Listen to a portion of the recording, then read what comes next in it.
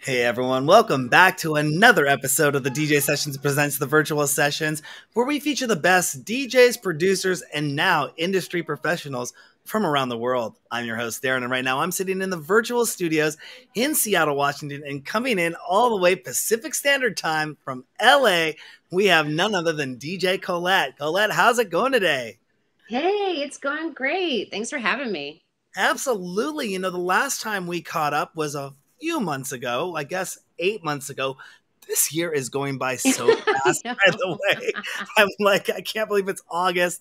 And in 2 months, we're going to be going overseas. We'll be talking about that a little bit later. But August, I think the last time we spoke was in December. Was it right before? I think you and Pete had just dropped the new double compilation. Was that around? Yeah, Pete's new album was coming out, Yeah. and yeah, I think it was like 8 months ago. Yeah. I have no concept of time ever. I'm like, it was last week. That's how I feel with like everything that's been going on so much. And we're doing a huge international ramp up of all this stuff to get our brand out there on a more international level. And we kind of ramped up production and ramped up our outreach by over 300%. That's Oh, amazing. yeah. It's like been just going crazy. It's like interview after interview. And like, oh, who did I talk to last? And when did I Yeah. talk to him? So, but you know what? I can find out when that interview was because you can go to our website and go see OLETTE and type it in. Boom. Guess what? It searches and pops it right up there. Pete Moss and Colette. Oh, it was 2/27/21 was the last. Oh Wow. gosh, almost over a year ago, I guess it was. So it was before that. Well, it was a good conversation. We were talking about a lot of stuff. Pete's album, The Days, had just come out, and it was a good time. So if you want to go back and watch it again, you can. Absolutely. That's why we archive everything on our website. But thank you for coming on the show today. We got a lot to talk about, a lot to get to. Um, you have been quite busy, and just diving right into it, the hot topic that we want to talk about is you have a new record coming out soon. I Me- do. I Message do. in a Bottle. Tell us about that journey and what is the inspiration behind Message in a Bottle. So I haven't done many covers in my career. I started recording music when I was 16. So, 30 years now of making music. And when I was a kid, I just really loved the Police. I love Sting's writing style and was really drawn to this record. And it's interesting because, the original is like, I think 156 beats per minute. So it's definitely a lot faster than I Yeah. play. So I don't know. I just was really I really love that record, and I wanted to do a house rework of it. And I hadn't been recording in the studio for a while, and I just thought it would be a really fun project to do. And actually, it was so much fun, and it was really challenging though, changing the tempo because I think it's 126 our Hmm. version, and it was really interesting. You grow up with a song and you sing it all the time, so you're used to singing a certain way, and then to make it work for what I'm doing was really different. But it's a full record. Message in a Bottle. I mean, obviously, records nowadays. I know there's singles, there's EPs, and there's records. Yes. I should know this because we're supposed to be launching a label here next year. but Well, this is a single. It's a it is a cover single. of. It's a Okay. single. It's a cover of "Message in a Bottle." The first mixes are coming out with Pete Moss. Okay. You'll be able to hear them probably next week on SoundCloud and Track Source. They always do early previews, which I think is cool because then you can kind of see, you can get to hear it right away. And Hmm. and then more remixes are coming out from Ghetto Blaster and Local Options. I was just talking with DJ Ruby from Malta about an hour and a half ago, and we were talking about the influence that Beatport now has on the scene and having a monopoly on that. But he mentioned Track Source, and he's like, Yeah. "Is it still around?" And I actually had to go to the internet in the middle of the interview, like, "It's still there."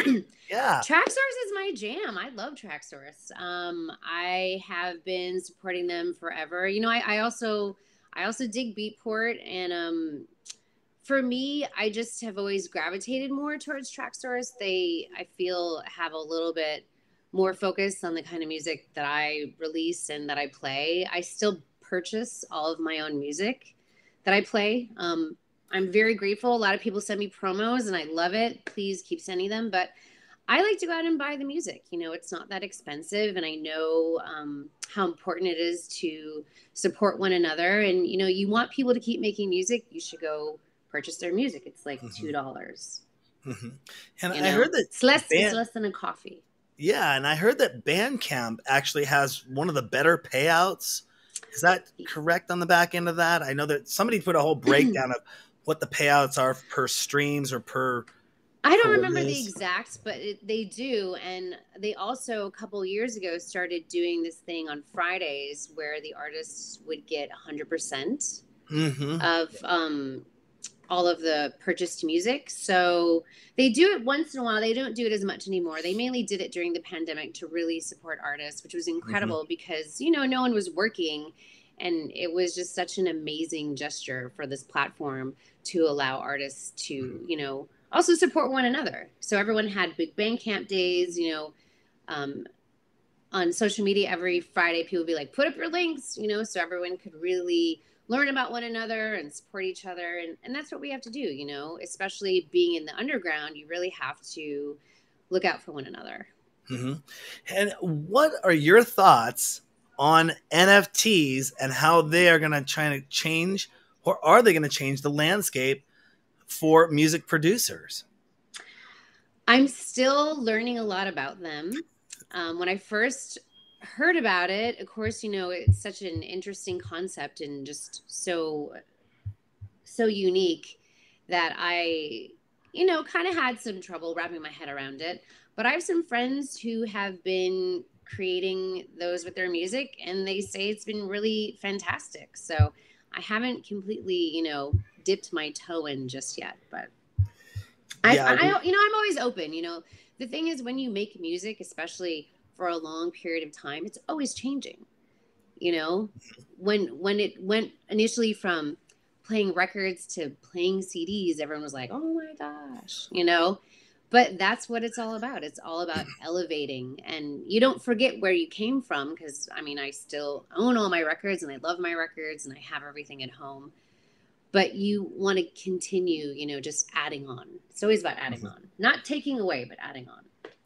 Yeah, and with the barrier to entry of DJs now, you know, back in the vinyl days, if somebody only pressed 10,000 or 50,000 copies that went out worldwide, that was it, and that was in your That library, was and nobody else it. could touch it.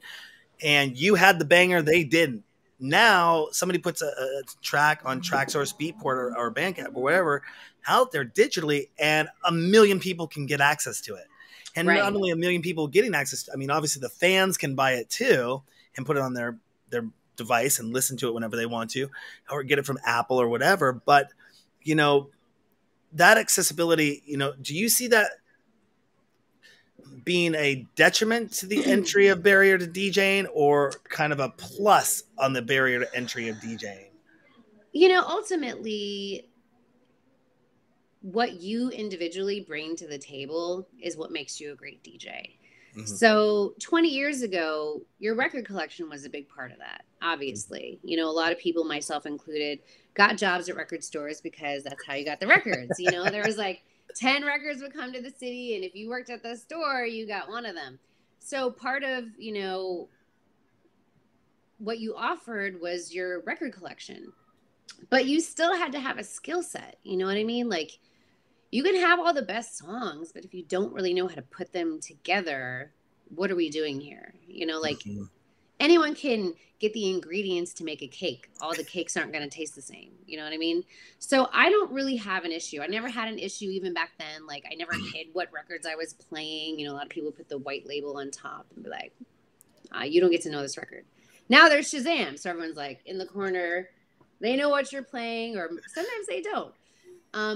I don't have an issue sharing music. I make music. I want people to have all my music. So I've never found that to be a problem. I mean, I really think it's all about perfecting your craft, you know, and what do you bring that's unique to DJing? You know, what do you offer? It's your energy, and no one can duplicate that. And was the first record that you ever bought worth mentioning or embarrassing? The first record I ever bought was Follow Me. Follow, follow me. Wait, Follow Me. follow me.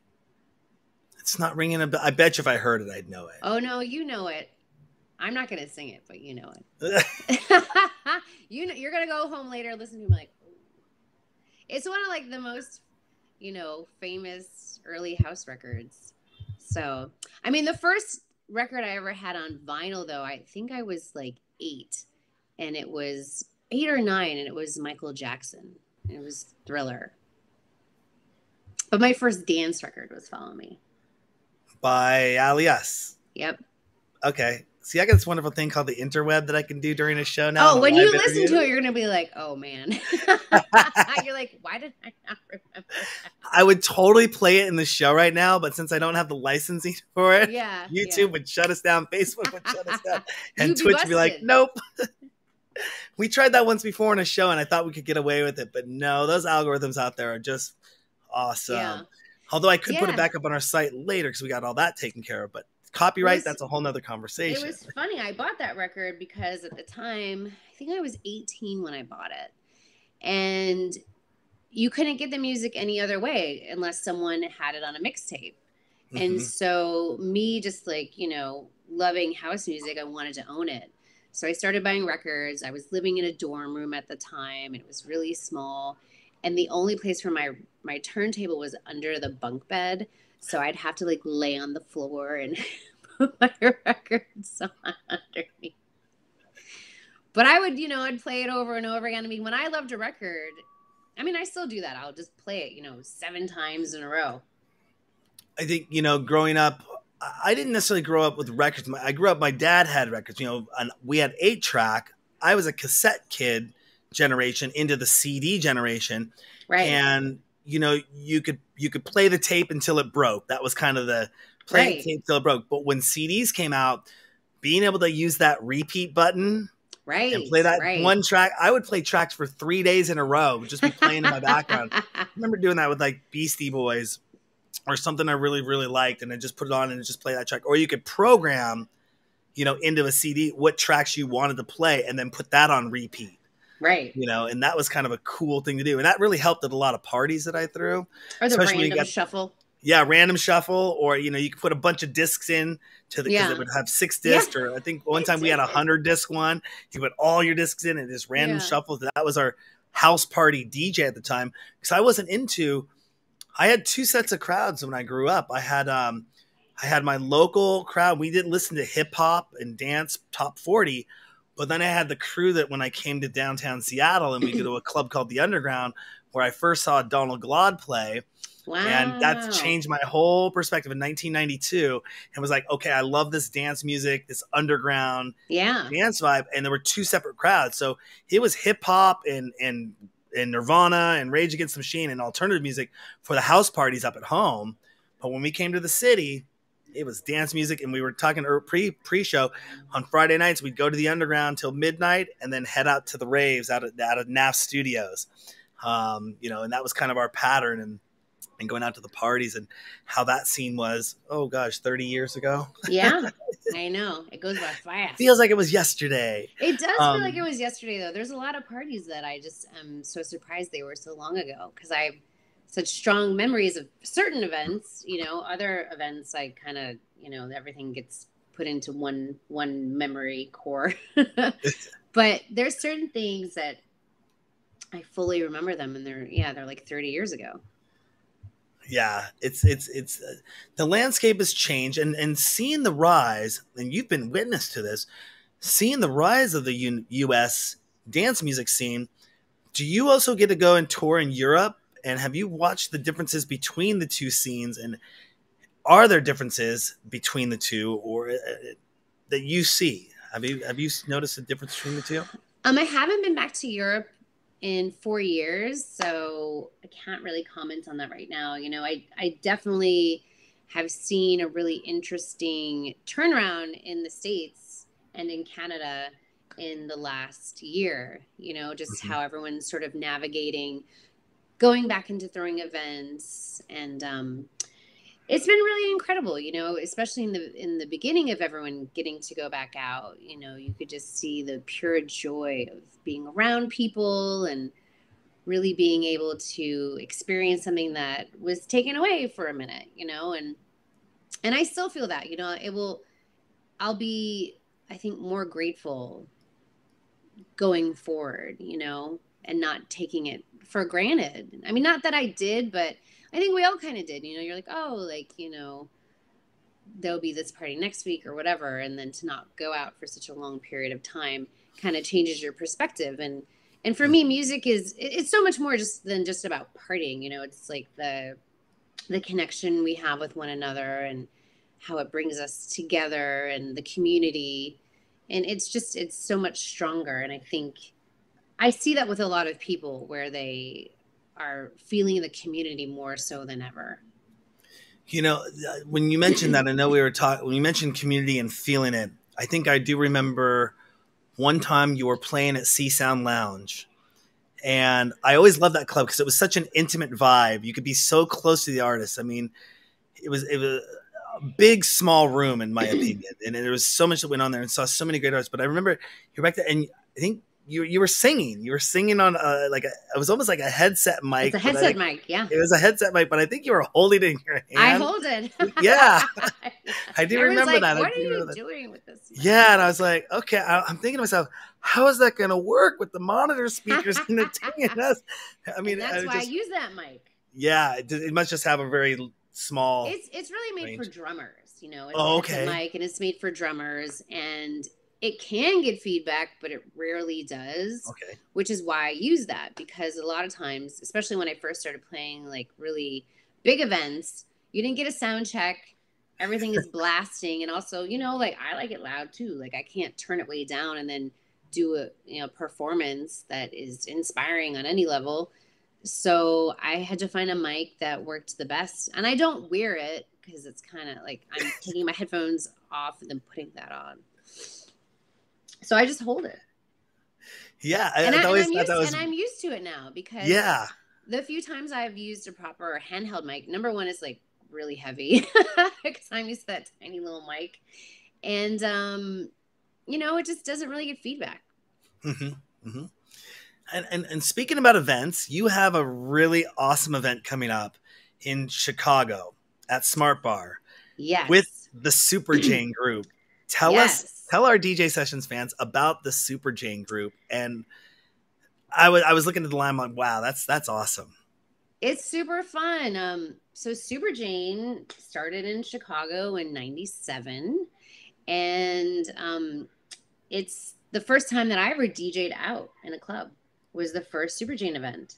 So I'd been a bedroom DJ for a minute, and I was already like, throwing parties, and I was working on music and singing, but I was very afraid to DJ in public. And Heather and Dehoda and Lady D and I, created this Super Jane party, and we're celebrating 25 years. So just like that, it's pretty wild.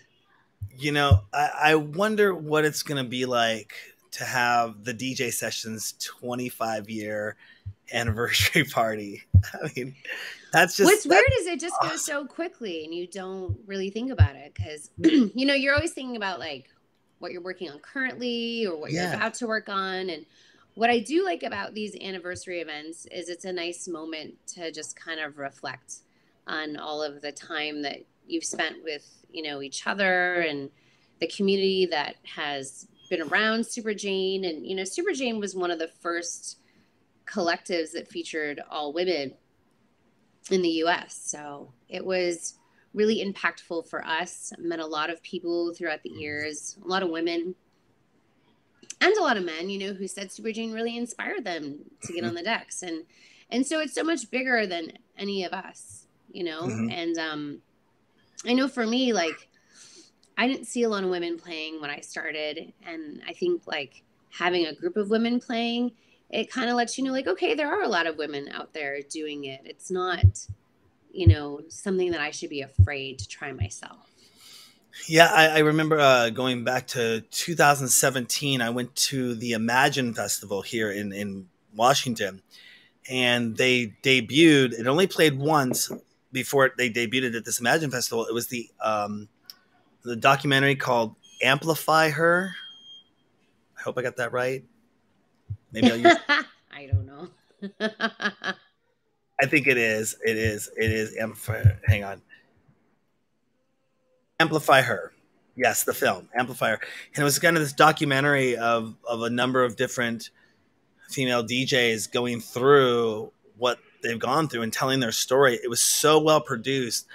I was blown away by it. And, back in the day, funny enough, I seen all the DJs that would come on the show. It was obviously very male dominated. And one time I went out there and I said, hey, you know what I'd like to do is there's all the female DJs around town, trans binary, all that. I want more than just guy DJs on the show. And I went out there and put something out on social media about this. And I was literally attacked for trying to put together an all-female review at that time. I mean, we only have 4 DJs that would play every show, or 4 DJs. And I was just looking for like 4 people that are friends of my friends on Facebook that I knew personally saying, hey, would you like to, would you like to, would you like to? Yeah. And seeing that blowback come, you'd be quite amazed of who the blowback came from. I was kind of appalled and I never went through with it.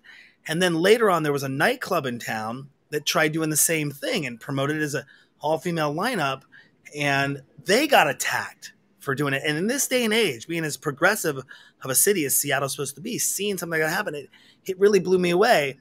Funny enough, the people that did the attacking went back and they did an all-female show and branded it and put it out there. And it's like, well, wait a second here. It was very interesting that happens. I even today I got some blowback on a post that I made. And somebody said, oh, look at these hardworking DJs. You see this in live streaming a lot. And they got nicknamed the term booby streamer. That the only reason a guy turns in and watches a girl on live streams is because she has boobs. Right. If she didn't have boobs, they wouldn't be watching her. And you watch that. I would get in these forums and I would attack. I would go on the warpath. So bizarre. Why are you doing that? Why keep it down? Why does that exist in this day and age? And it just sucks. But to see that you've had something going on for 25 years, to build a legacy to leave on and inspire is so awesome. Yeah. I think that's one of the biggest keywords that I drive for with the DJ sessions is working with, brand new DJs, like bedroom DJs that are coming out and never played a gig before, to DJs that are opening up the Brooklyn Mirage for lay youth, and having careers and going international, is because I want to make sure that there's a legacy left behind. I think that's something really cool to have. And I know that throughout your career, like I said, watching you for years, literally play, and you've made an impression upon me. And I know that thousands of others have also had that impression made as well. So congratulations on keeping that alive for 25 years. That is definitely it's a feather in the hat, stocking, notch in the belt. Bigger than that, though. I mean, like I said, to do something for 25 years is really momentous. I was again talking with DJ Ruby earlier, and the question was asked. Carl Cox has been DJing, for he just turned 60 July 29th, which is incredible. 60 years old, and the question is there a retirement age for DJs? And what Ruby said, the only time I ever see people retiring or leaving the game is because of family, and they want to spend more time with their family, and they kind of start bowing out a little bit more because family is an obligation. Family takes time and precedence. But do you see yourself DJing at 60? Yeah, I mean, number one, you can do anything as long as it's bringing you joy and is something that you still find inspiration from. I'm a mom. I have 2 kids, and I spend a lot of time with my children. And so it's not easy. I have help because when I go on the road, I have to have people help me. And you know, I'm never bored. I never have any free time, but I love music. You know, when I was 3 years old, I said I want to be a singer when I grow up, and you know, I don't think there should be an age limit. Music is for everyone, Mhm. and I think that there's so much to learn constantly. You know, from making music, from DJing, and it's all relevant, it's all important. You know, people coming up just as important as people who've already been here. And Mhm. everyone should kind of give each other that room, you know, give each other that respect and that space. I don't think that music has an age limit at all. You know, I look at Stevie Nicks, you know, and she's still performing. I'm going to go see her next month. And she's the reason I wanted to be a singer. So for me to see her performing and she's in her 70s is so inspiring to me. And I love music so much. So I can't imagine not doing it. Yeah, it's my dad. I grew up. My dad would fund my brother's punk rock shows, so I grew That's up, and he awesome. would be at the punk rock shows, and he would take me to concerts, you know, and I would go to shows, you know, and stuff. So always, you know, my dad wasn't the old fuddy duddy dad. He was when Yeah. I was born, he was listening to Fleetwood Mac and Your dad Queen. sounds cool. When yeah, he's pretty cool dude, you know, but definitely was always lavishing with my brothers at being in a band, you know, gear and the stuff to help them be in a band. But for me, when it came to like video production, I was always the tech kid, Yeah. you know, and it was like, oh, we got a VCR, Darren, go hook it up. We got a new stereo, Darren, go hook it up. Oh, we got a new cordless phone. Okay, you know, you That's tell us how to cute. use all this The stuff. And cordless phone. I the love cordless phone, yeah. it. Well, you know, it was kind of a complicated thing. Like you didn't, It read, was. like, No, I mean, you know, it I'm wasn't not tick tick laughing tick tick because tick it tick tick wasn't tick challenging. tick It's tick tick just tick funny to tick. hear the cordless phone. I love it. But whatever it was, I always had a passion for technology, which kind of got me into video production at a very early age, and then later on into computer video editing and everything of that nature. But you know, it's just, I think, always keeping that door open, always looking to grow or always looking to learn, I Yeah. think is one of the bigger things. I'm always constantly learning new stuff, or you know, and I used to have a policy where 2 years ago, 2.5 years ago, I would say 98% of the information that I've learned, I would give away freely Yeah. because it's probably already out there on the internet in a YouTube video or in a book in a bookstore. You know, those things that used to exist called bookstores. Right. Because you know, I think Barnes and Noble has gone under now. There are a few kind of collective bookstores, but that being said, education has always been key to my growth. But I did have to dial it back to 97% in 2020 because I realized everyone was knocking on my door trying to become my competitor. Oh, yeah. And I was like, you know, there's this wonderful thing. I got to go back and worry about my own show. And you want me to give you free consulting advice on how to set up your own show?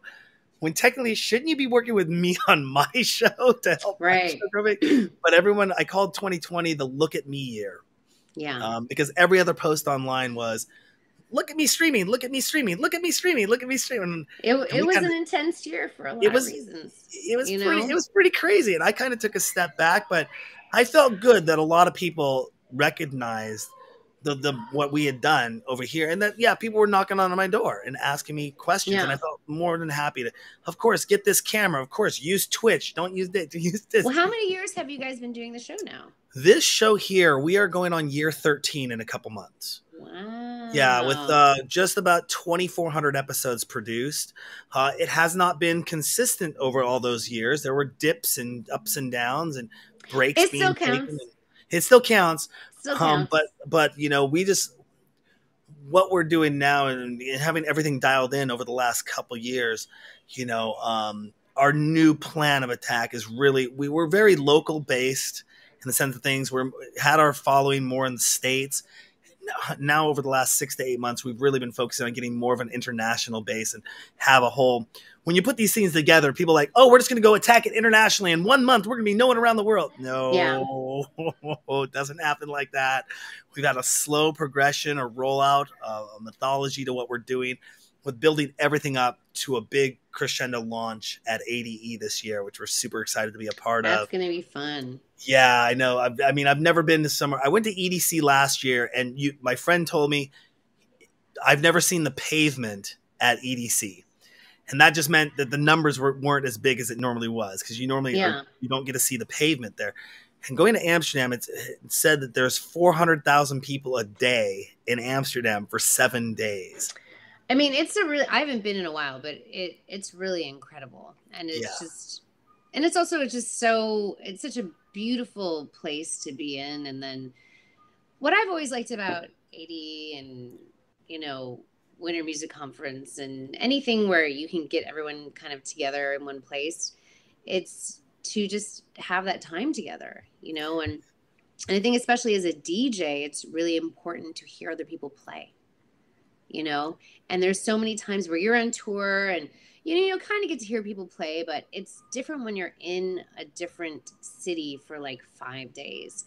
And you really hear people play music. It's so important, because like I said earlier, you never stop learning. And I'm still inspired, 30 years in, going to hear someone play a set that just took me by surprise. Mm-hmm.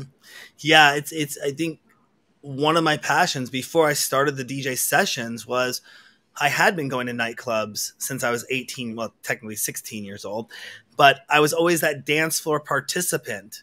I've never learned how to DJ in 30 years of being surrounded by electronic music. I own my own gear, because we have to produce and put on our own shows. Yeah. But I'm always the video technical, social media, networking, handshaking, sponsorship getting, driving the truck around guy, an interviewer doing all this, that picking up DJ. And I'm like, that would take up so much of my time.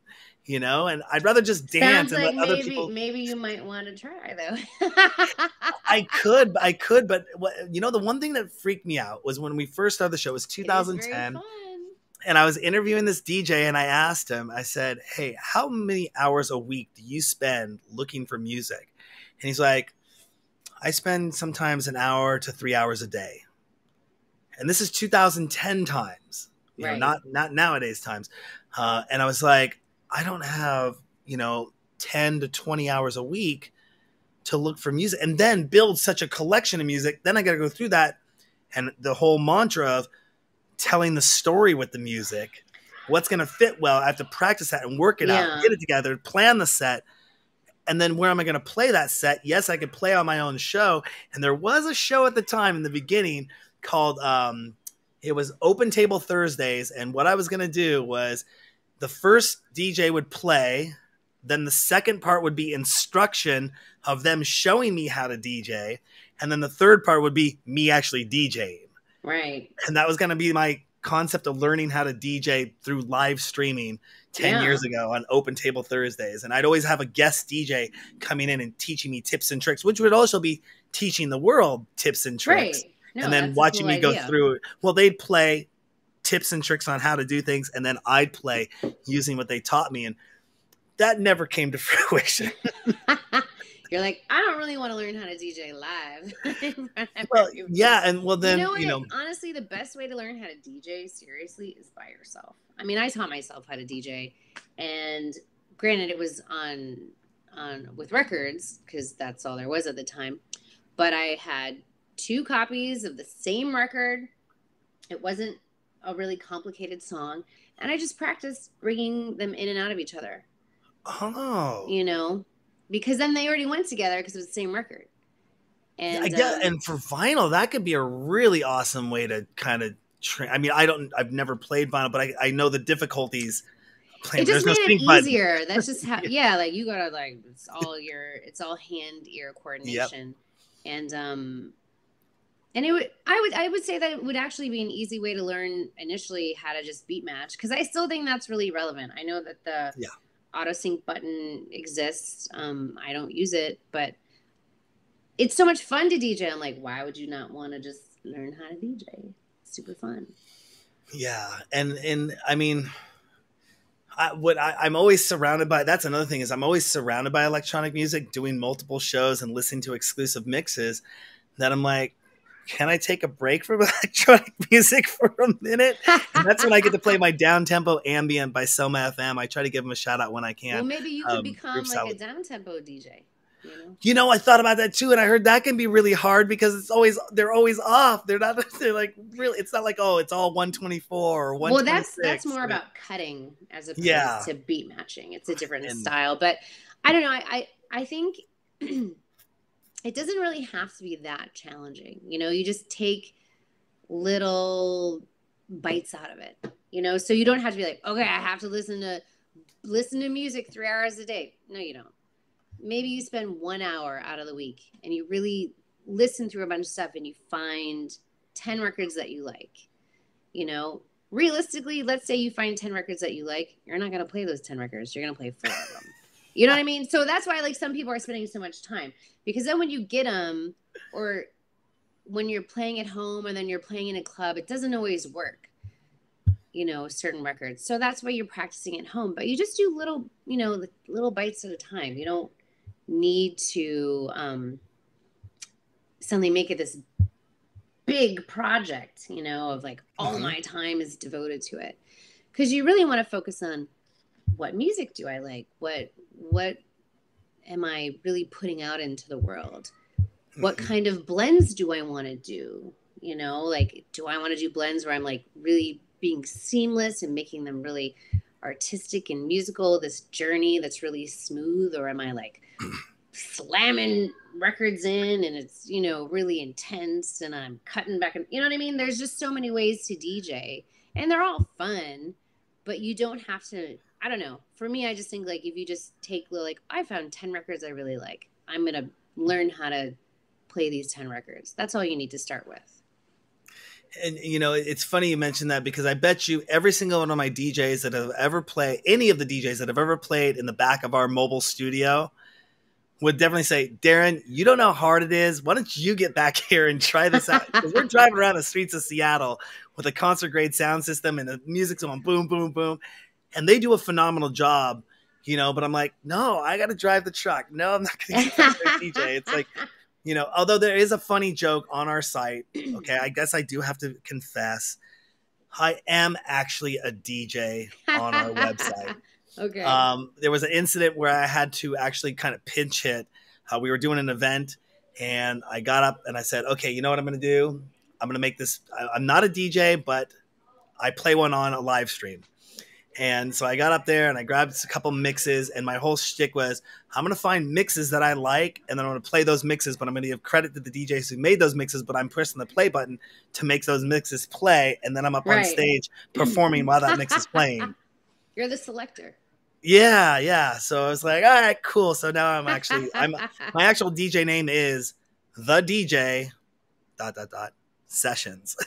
I like it. So, see, there you go. Funny stuff. There's been a question that I actually had that one of our guests asked, and let me see if I can get it. Let me find it right here. It's not in our chat room. It's in the Twitch chat room, but it is. And it went by because there's so many questions going by. What do you consider the biggest break that launched your DJ career? Wow.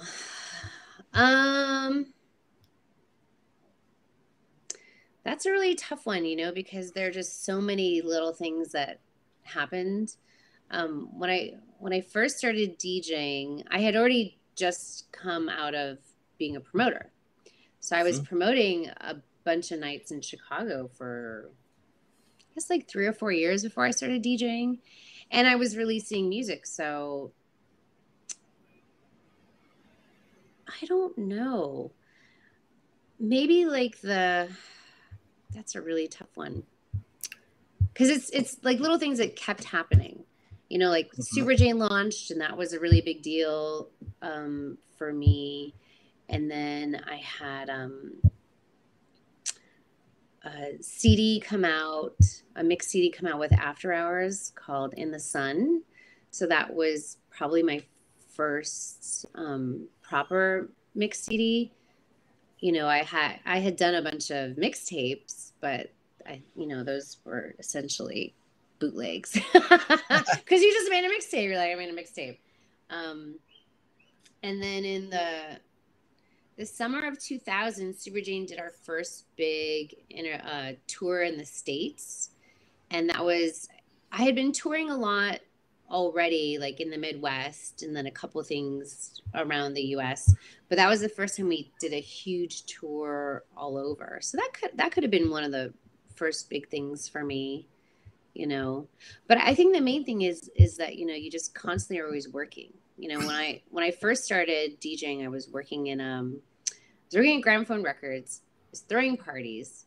I was also working at After Hours at the label, and I was playing everywhere. I'd play at restaurants. I was like, great, I'll play for 5 hours for $50. Fantastic.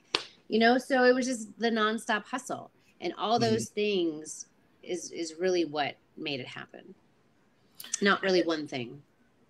And do you handle your own promotion now, or do you have a team that you work with that handles that? So I have an agent. I've been working with NECA from Apt Entertainment for a long time. Over the years, I've had publicists for different projects, different managers. I've been on quite a few labels.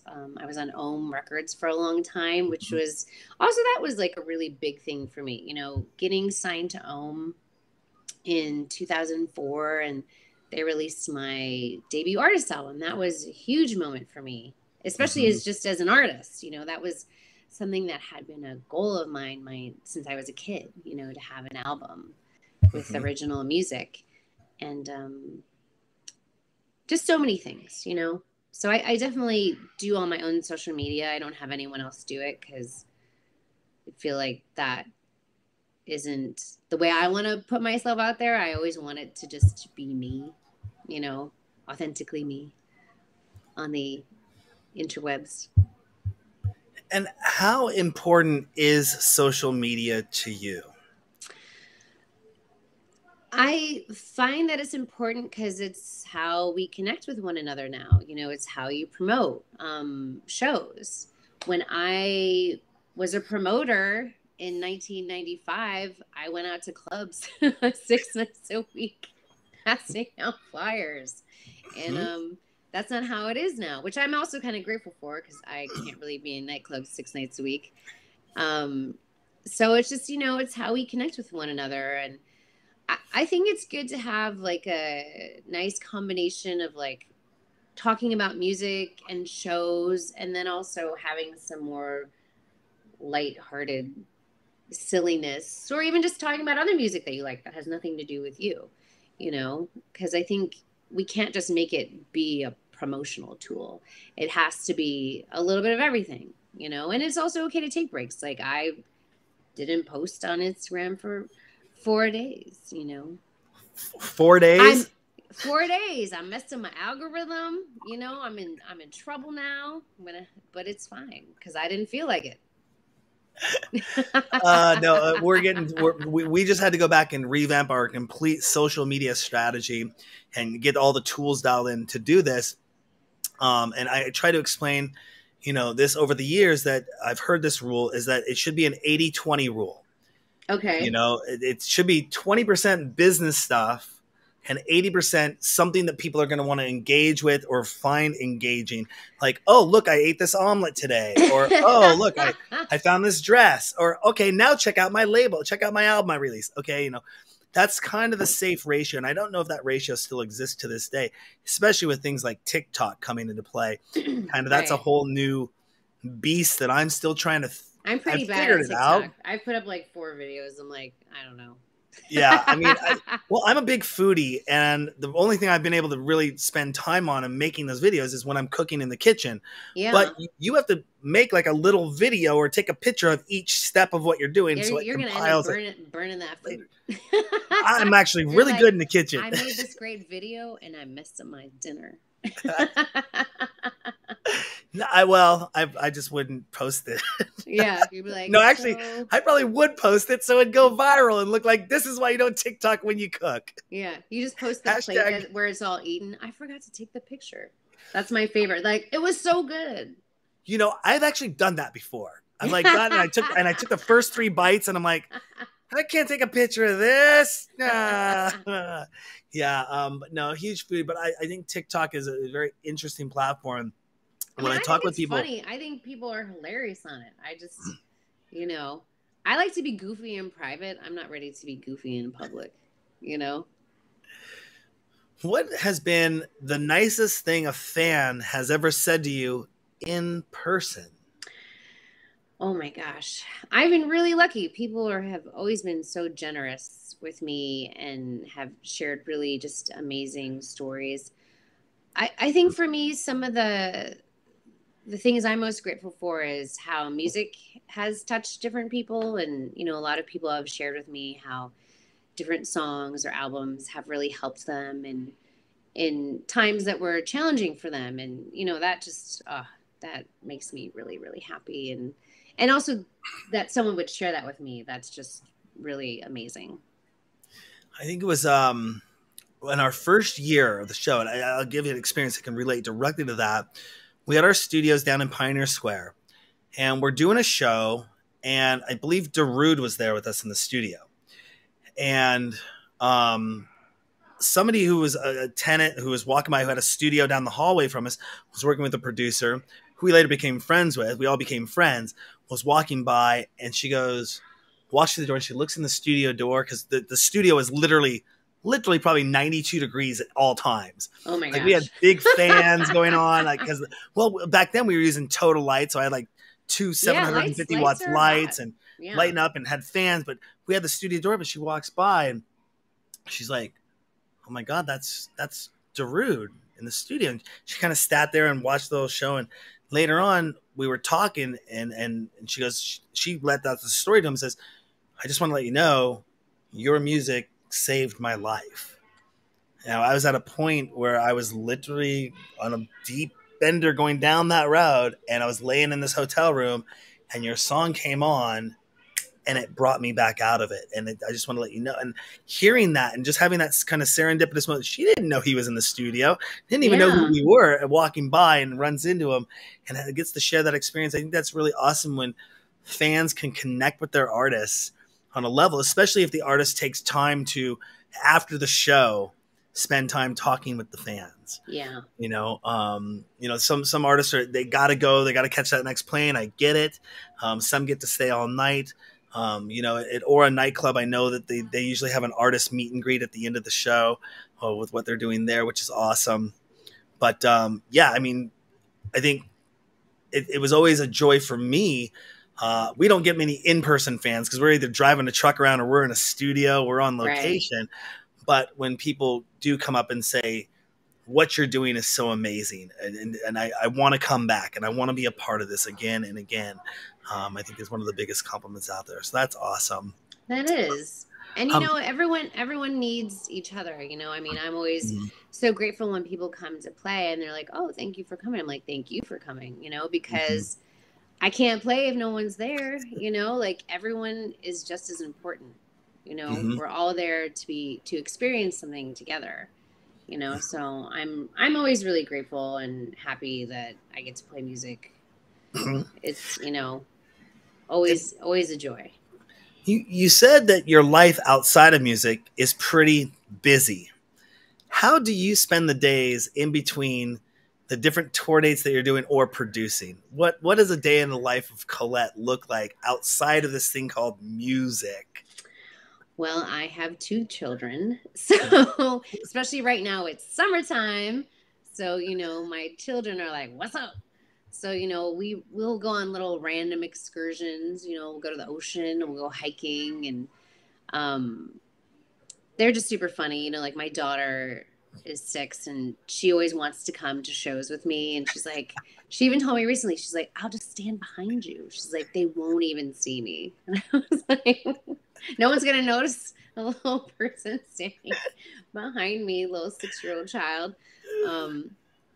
But it's nonstop, so I'm always just trying to balance everything, and sometimes I'm successful at it and sometimes I'm not. It's a challenge. And I never really enjoyed flying, but now I kind of like it because it's the only time I have where my day is still, and I can read and no one's asking me for a snack. And sometimes I try to work on some music on the plane as well. Not the easiest. I know a lot of people do it, but sometimes I can kind of do it, but it's also bizarre because there's a stranger right next to you, and you're like, I'm writing my opus, and you're right next to me. But yeah, it's nonstop. It really is. Mm-hmm. And do you or the question I guess is, where do you find your free time to stay fit? I go on a 2-hour walk every day. Awesome. And I use that time actually to do my business phone calls. So I am still doing two things at the same time. But that's what I do. The reason I ask that question is because, music is producing music is kind of synonymous with spending a lot of time behind the desk, sitting down, doing that work. And, yeah, when I'm in the studio, I'm not, my activity level goes down. So when I'm in the booth recording, I try to I always dance when I'm singing. So I have a little movement. But yeah, on my full studio days, because when I do a recording day, I'm in the studio for 10 hours. I try to take at least one 20-minute walk in the middle of the day. And then I try to do my dance moves, my dance routine while I'm singing. But you have to make the time, Do you actually choreograph your dance routines, or is this something just kind of I'm not a great dancer. I'm an okay dancer. I'm not bad, but I'm not good. And jumping back to technology a little bit here, have you done anything or are you looking to do anything in virtual reality? I am, and I will be announcing all that very, very soon. So I'm excited. I can't announce it just yet, but very soon in the next couple weeks, I'm going to be doing more things virtually. Awesome. Yeah, we just launched 2 nightclubs in alt space, and they're in we've soft opened them, and we're getting ready to grand open them. And what we can do in there is there's just much more than. Do you own an Oculus, or do you own a 3D device, or anything? Is there one in the household? I don't. It's okay. You can go watch it from the computer screen and watch it in 2D. It's all good. They're pretty impressive clubs. We call them entry and beta. And, we plan to have a lot of stuff going on there. Record release parties, meet and greets, exclusive mixes, pay-per-view shows, lots of awesome stuff. I have that conversation with a lot of people because, both you and I have been around kind of that I don't want to say pre-internet, but almost pre-website for artists days. It was .com, in the mid 90s, you started hearing .com come out, but a lot of artists who got a website and who had a website in 1999, 2000, not a lot of people. You did? I did. Yeah. All right. Yeah. I mean, I think I had a website in 98. 98. Yeah. That would be right around the time some artists would have been dabbling into that. But, a lot of businesses would say, like brick and mortars would say, I don't need a website. I have customers that come in. I don't need an online presence. Yeah, no. And then go back and look at what companies like Nordstrom's and Amazon did, and all that .com boom. And then set the way forward clock to 2005. Well, 3, 4, 5-ish, MySpace was coming out and everyone had a MySpace. Is that when it came out? I don't even remember. Somewhere right. Yeah, it had to be then because I know I started working for Facebook was Apple. what, 2008, right? No, Facebook. Well, Facebook publicly was around 2005 because, well, it was even a little bit before, I think 3 or 4. But they only targeted, you could only get on if you had a corporate email, like if you worked for IBM.com or Apple.com, or if you have a college and EDU email. Right. And then they finally went, boop, we're opening to the world now, and everyone can get a Facebook account. And I remember Facebook coming into play. Everyone had MySpaces because they would come into the Apple store when I was working for Apple, and they would check their MySpace account while they were at the mall because the Apple store literally became kind of the new video game arcade. You Oh, know, crazy. we would Yeah. say, if you went to the mall, if we went to Bell Square where I worked, you went to Bell Square to go shop and get what you were going to get and stop by the Apple store, or you came by the Apple store and then maybe went and walked around to look at what you would never buy. But Yeah. everyone stopped by the Apple store to see the new and improved products. But while they were there, the kids would come in, instead of popping quarters into a video game machine, they'd be jumping on their MySpace. And at one time, they actually shut down MySpace on all the computers in the store. And I had a little bit of beef with that because I'm like, here you are censoring a platform when we're supposed to demo to a customer how they can use Safari as an awesome browser to access their, oh, Yeah. sorry, can't go to MySpace because it's locked out. Well, there's too many people using it. And I'd say, well, then ask them to move. Ask them to stop. We need this computer for a demo. Just ask Yeah. the customer to leave the store in a polite way. Oh, that's Customer service them. crazy. Oh, I was not they ended up unreleasing it, but then right around that time, Facebook, I think I set up a Facebook account in 2006, but I don't think I touched it till 2009.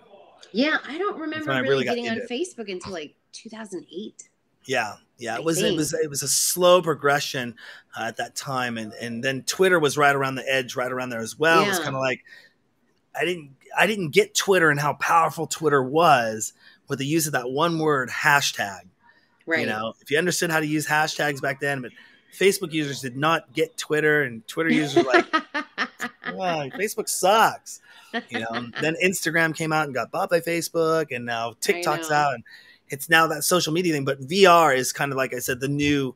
I'm talking to a lot of people and asking that question: are you looking at doing something in Yeah, VR? no, I am, and I'll be doing about I think 6 sets a year Nice, in a virtual space. nice. Yes, So yeah. It's I'm going to be talking about it more in the next coming weeks. So I'm okay. excited about it. It's definitely different for me. You know, I think it will be super cool. Mm-hmm. Well, the difficult thing about VR that I found out when I first started getting into it. I mean, once I first got my headset last year, it was almost immediate that my friend and I started having conversations about making a nightclub in VR. And I think that Yeah. was April last year. And then it all of a sudden became August, September. And that's when I started researching and was talking to devs about building my first nightclub build. And I found this really awesome build, but it's not like deploying a website. Like Right. if you know anything about website development, you get a server, you got your code. Typically, a server is a server no matter where you go. Your code is your code. You can plug it in. You can copy and paste that code and put it on other servers. It Okay. doesn't work that way in VR. You got to build for, if you build for alt space, it's built for alt space. If you're building for Horizons or VR chat or Solarium or Decentraland, it's all different. Like I had a place that approached me and they wanted to get our content in their nightclub space in Decentraland. And I say, well, how much does it cost to buy a plot of land? Because Decentraland is basically all crypto based. Right. And they're like, how much does a plot of land cost in Decentraland? Like, about $2,500. And that when I say plot of land, I'm talking about a small little square. Mm-hmm. And they went and took a look at my club, and they're like, Darren, this would cost you probably about $40,000 to $50,000 to buy the land to put this build in Decentraland. I'm like, okay, so I guess we're not launching there anytime soon. Right. But having that ability to, I don't know if you remember something called Second Life back in the day. I don't. It was a sandbox. It was 3D. It was a 3D environment. Think of The Sims, only whatever you created, you owned. And it was a complete sandbox environment. I got the Yamas. Yama's doing the yamming. Okay. Yes, pet. I already gave you greenies. I love doing live shows. Anything can happen. Especially the cats. They love it too. It's done. Yeah. It's like, okay, fine. Come here, fluffy head. Fine. Now you're a star. Hi. Look at you. And so, how cute are you? Yeah, he's one of the two fluffies that are around here. He's very cute. Thank you. And I'm cat sitting, actually. They're my friend's cats. And so I love the Yamas, though. Yes, that's what you wanted. You wanted pets and hugs. But Second Life was cats. They don't care. Yeah, You're I'm like, surprised he hasn't jumped up here and gone right across the no. screen yet. But no, Second Life was kind of like a 3D environment. You could build what you build, you could keep. There was an internal currency. It was really awesome. And it was like virtual reality without being able to get in there in a 3D sense. You didn't have Oculus. You didn't have a way to do that. And Yeah. now moving forward, we've always wanted to put our brand in there and make it like a Starbucks and have it all over the place, of the DJ sessions all over the place. And now we're actually doing that through VR with, we started with Alt Space, which is kind of a very creative space. We'll be doing VR chat deployment next. Cool. But yeah, really excited about the possibilities. And then AR as well. What's going on with augmented reality, because Facebook has their project coming out, Apple has their augmented reality glasses coming out. So how that's going to change the concept of the physical environment with augmented reality, because you could be at a show, then all of a sudden be looking at the ceiling and go, I want to switch that to make it look like the Milky Way, and now Yeah. the whole club is like a Milky Way environment, all virtual and mapped. Or there's creatures running around and flying through the air, and you can interact with those things going on during Well, your that's what song. Burning Man did last year, right? Didn't they have? I didn't see what they did. I know they did a big drone thing, I thought, but I don't know if No, it was they had it through huge Oculus. augmented reality. Yeah. Oh, you mean the Burning Man online, the Burning Yeah. Man in VR? Yes, they did that. They did that, and it was cool. It was very interesting. Well, my friend bought tickets for it right away, and I think you could buy $25 a day or something and get in there and do that. But the augmented reality experience, being on site at an event, because virtual reality will So not. you're still in the club with the. You could go to the club with and the- just put your glasses on, not the big headset. Okay. This would be like me going like this. I wish they were this small, but I could go like this, and So I'm you watching still you see what's perform. actually in front of you. Yeah, and so you could be sitting there, and all of a sudden, let's say you drop a track, and I'm wearing my glass at the club. All of a sudden, that track pops up and says "Buy now," and it's rotating above your head or right at the booth. So pop up and say, "Buy this track," or your actual set list of what you're playing. No more Shazamming. You could just be playing right there. Oh, that's crazy. And you could have a whole different visual backdrop behind you, and I could change that experience around to what I want it to be and see. And again, like I said, I could have Pikachu running around the club if I wanted to, or creatures, or different visual art. Like if I had artwork on the That's walls, wild. Yeah. I could have so interactive it's everything artwork. that they've already set up before people get in there.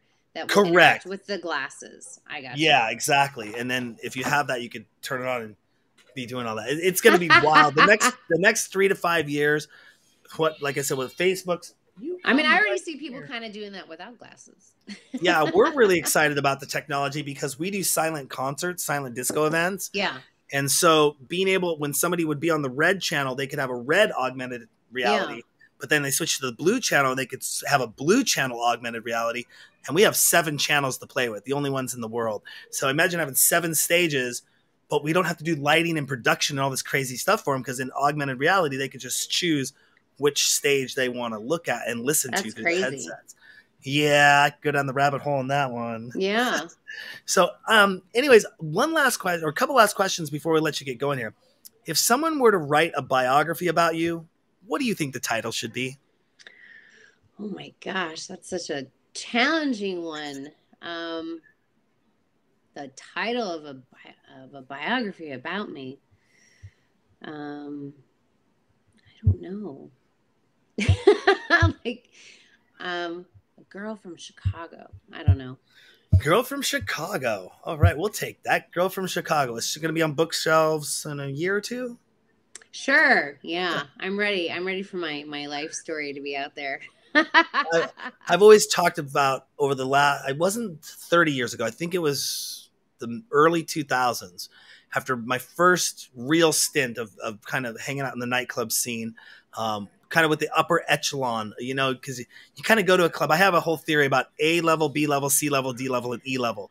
And that's my category of who hangs out in the clubs. And, your A levels are like your top promoters, the people of the who's to. They're usually on the guest list. The B levels are the kind of newcomers who are trying to be friends and get on that guest list. The C levels are just your kind of everyday people. Your D levels are people that are just like randoms. They just never would. Maybe they just pop in. And then your E levels are people that are like tourists. They aren't from here, but they're still at your club. And that hierarchy of the system. And then I think the book's going to be called How to Work a Nightclub and Get Away with It. Because it'll give tips and tricks on, if you want to climb this upper echelon, how you go about doing it. And Right. you could apply this theory to a lot of different places around the world, unless they have really good security, because that's the first rule is make friends with your security. Yeah. There's a whole little pattern that I saw that after time I saw this going through. And if you followed these actions, it worked without fail every single time. But that's another story. I've been talking about that book You're like, for that's a book. 20 years. Yeah. So there's a lot of stories. Oh, I do want to bring in one last thing, though. You have Coco and Friends coming up on September 25th. Tell us about that show before we let you go. So I started this party, Coco and Friends. Actually, I started it almost 10 years ago now that I think about it. And it's an event that I've been doing mainly in LA and sometimes in Chicago, where I invite my friends to come and do these parties with me. I've, been DJing a long time, and I have a lot of friends who are DJs. So I did a summer series at the W Hollywood in LA, and our last one is coming up. It's a daytime event. It's on Sunday, September 25th, and it's Doc Martin, Scott K, Day Hoda from Super Jane, and myself. So it's going to be a really fun way to end this series that we did. And then I'll do some more Coco's and Friends in other places coming up. Awesome. Well, congratulations on that as well. Always busy, always having something new coming out. And congratulations on such a successful career. We are going to definitely be staying in touch with you, following up with you. As the tradition happens to be on the DJ sessions, we always want to know what you're up to and what's going on. And on that note, is there anything else you want to let our DJ Sessions fans know about? I'm just always excited to be here and get to connect with everybody. And, if you ever want to say hello to me at a show, please do, or say hi to me online. It's really me. I'm really the one working it. And, I'm grateful to be here. Thanks again for having me. I find that is a very amazing point that you make there, because my guy helps me with my social media assistant, but I do give him all the programming of what's supposed to be created and then say, go out there, and then I proof it all and say, let's go. But that's like a full-time, gotta be a full-time job in itself, especially when you have so many things. 4 days, Yeah. Sometimes I think I don't be on there. There was the Twitch streamer, big gaming streamer. I think she wanted to take a break. She took a break for 4 days of streaming, and they penalized her, I think, for 2 weeks or 30 days or something like that. Oh my gosh. She's a major money bringer streamer, though. And she said, I'm taking 4 days for a mental health break. You can't not, no. That's insane. And they were like forced to be online like that. Yeah. Because sometimes you do need a break. Yeah. You just do. Yeah. And that's okay. It's happened. From anything. Sometimes you just need a break. Yeah. And if you need a day to be like, you know what? I'm not going to do anything. That's okay, because sometimes, you need to do that. Absolutely. The burnout can bring you down. And I've been there before and had to climb back up out of it. And, yeah. Even if you just take an hour, be like, you know what? I'm going to do nothing for the next hour. I'm not going to look at my phone. I'm just going to go, I go some grass to sit on and look at the sky for 10 minutes. Sometimes you need to do that. I usually go make you really like. I usually go make breakfast or lunch, and then binge watch for an hour or two and take a siesta.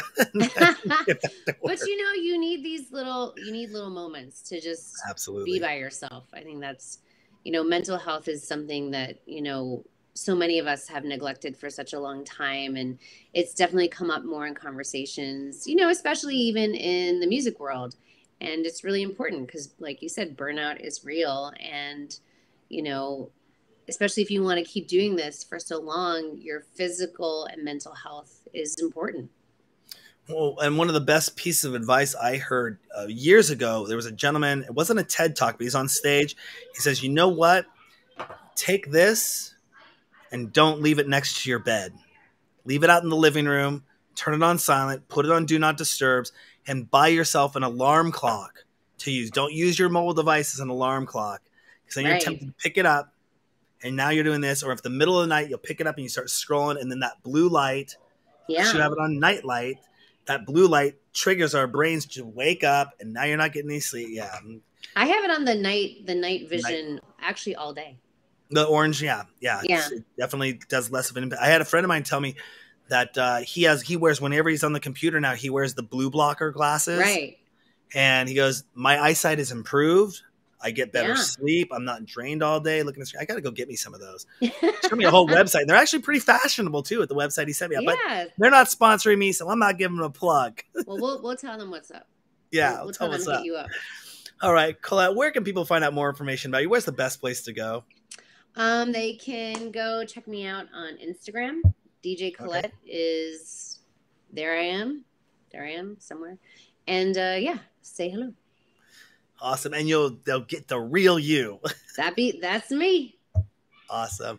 Colette, thank you so much for coming on the DJ Sessions. Always a pleasure having you, and we will be following up with you later in the year. Actually, for the rest of the years, till you tell us to stop following up with you. Don't talk to me ever again. Yeah, I'll be. We'll do it again. And when you're here in Seattle, I'd love. Yeah, when you're here in Seattle next, let us know. I'd love to get you in the mobile studio and get you out and about town on that. It's a fun thing to do. I will. I think I'm going to be coming to Seattle pretty soon, so I'll let you know as soon as Awesome.